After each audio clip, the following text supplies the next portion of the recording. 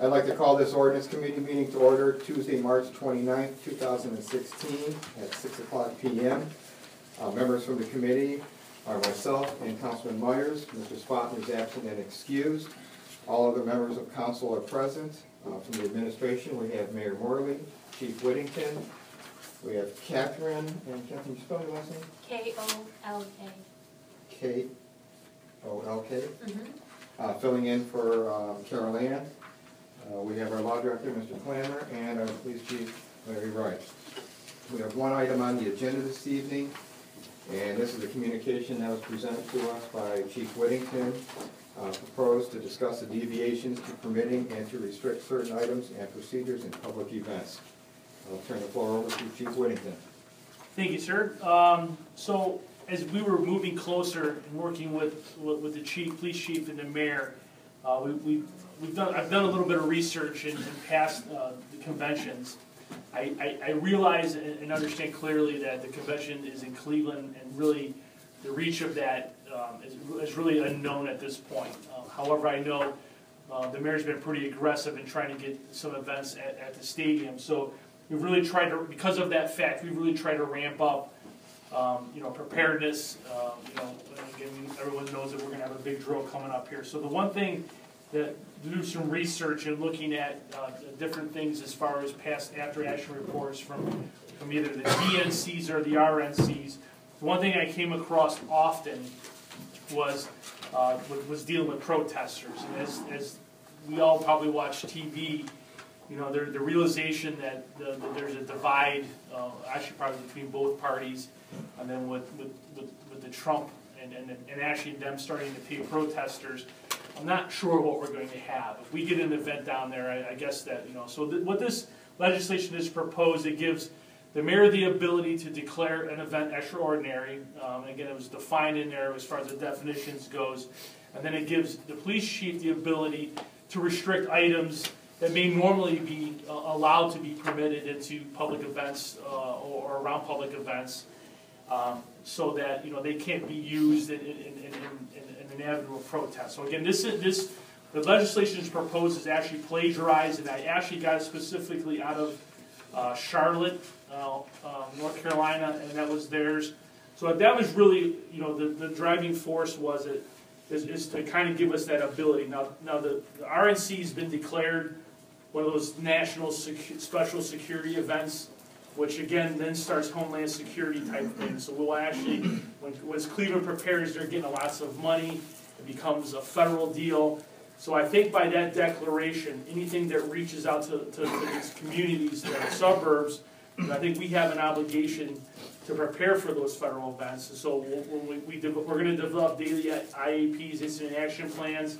So this is really, again, in my mind, was just give the mayor and the police chief some abilities to maybe try to regulate some things that maybe we would not normally look at. And again, I'm not sure, this may just be a piece of legislation that gets passed that we never actually have to utilize. But I think that the mayor's starting to get permit requests to keep, I think we have 2 in the city to keep bars open later.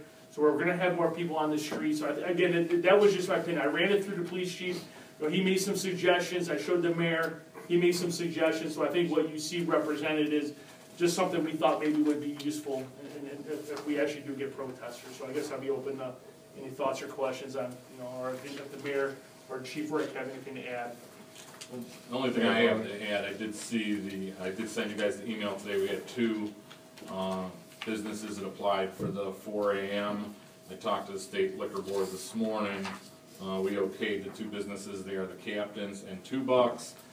Talking to 2 Bucks owner, they may not stay open till 4. The state is not charging any extra fee for this, so he applied. The only event scheduled so far is at the stadium. Is the night of the nomination. The Lake County Republican Party has rented out the stadium for that night. They're going to have different events. I'll get you that once the draft and all that. I'll send those out. But at this point in time, I agree with the chief. We have to be able to, in case there are any issues, in case there's anyone that decides to come here from downtown with the protesting, we need to be able to make some decisions. you know, obviously, as you guys know, I will always work with both chiefs when it comes time if we have to make those calls, so that's what I have from my perspective. Mr. Clammer?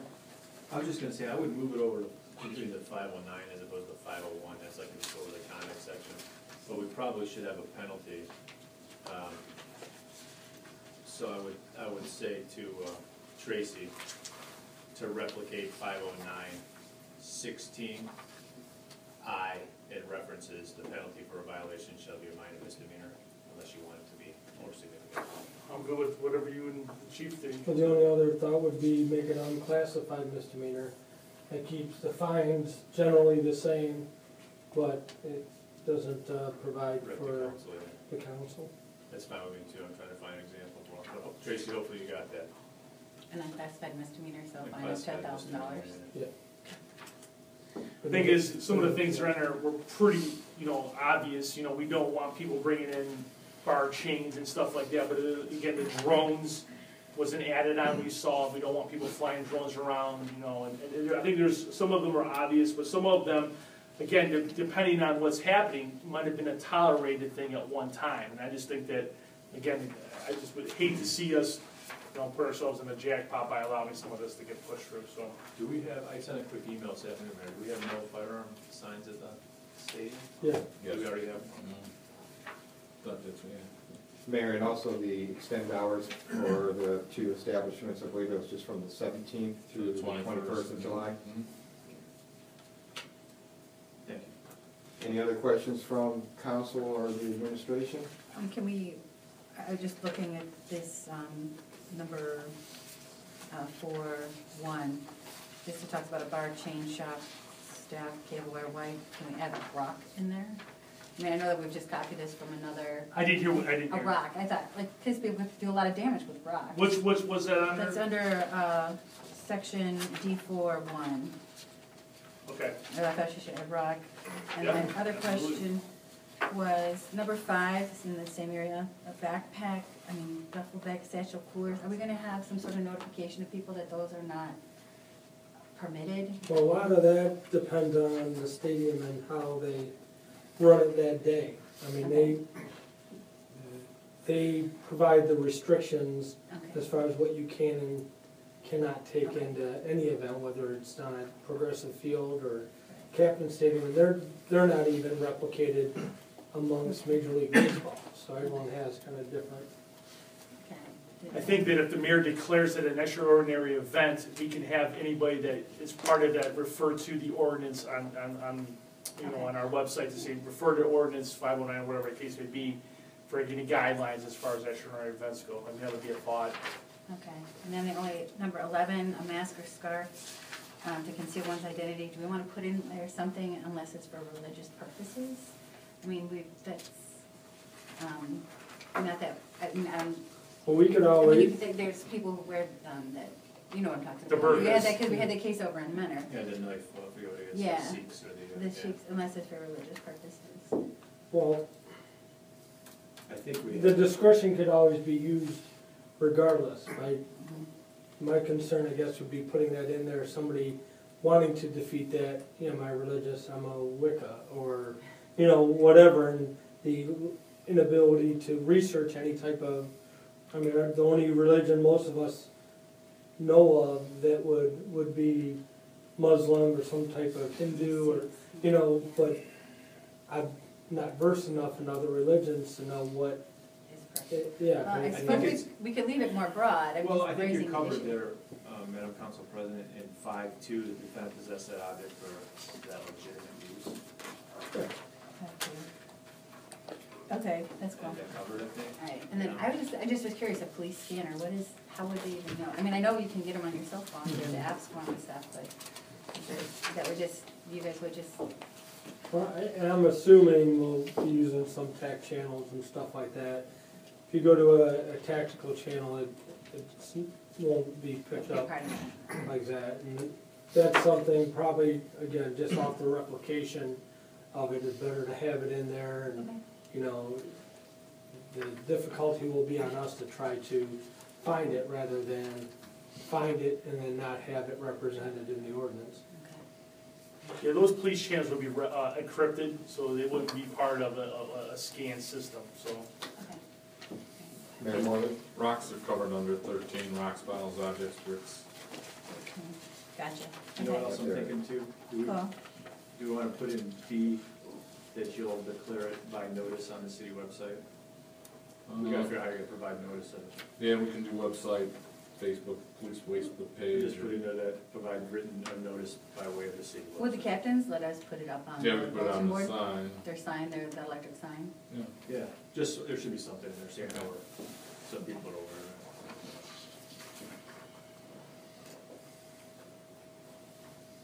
Hey, do we Because want- people who come here, visitors, they're not gonna be Facebook friends with the city or the Right. police station. No, we They're not could, gonna know. we could have signs made up through service and even post Okay. them at the entrances for the day. Can't imagine any event anywhere is gonna allow backpacks or, Yeah. I mean, it's the conditioning of the American public. We're all Oh, yeah. expected to encounter security when we go to a Browns game or, Right. you know, wherever. And I just have one more issue. Number 16, we're taking down sparklers? I just feel really, all right, just thought I'd put it out there. Sparklers. We wanna, would we move this forward, or with the corrected stuff? Yeah, I think, we have time, so if we want to, Tracy could add the penalty section, and we could either review it in council as a whole, or we could have another ordinance committee meeting, whatever your preference is. So, a lot of cities do a lot more in council as a whole, I think we can get it. in Okay. council as a whole. If she gets me a Word version or a Word perfect, I Yeah. can tweak it. Well, and just so everybody knows, if everything's classified as if the penalty section is classified as an unclassified misdemeanor, then the penalty is $1,000 fine, no right to counsel, and, And no deal. no jail time. So if they're not arrested, they're just charged, just write citations, so. Mr. Myers, should we move this forward? Yes. Okay, I agree, move it forward. Okay, we have nothing under miscellaneous. Recognition of the public at this time, half hour, 3 minutes per person. Is there anybody in the public here who wish to speak? Seeing none, then this meeting is adjourned at 6:12 PM.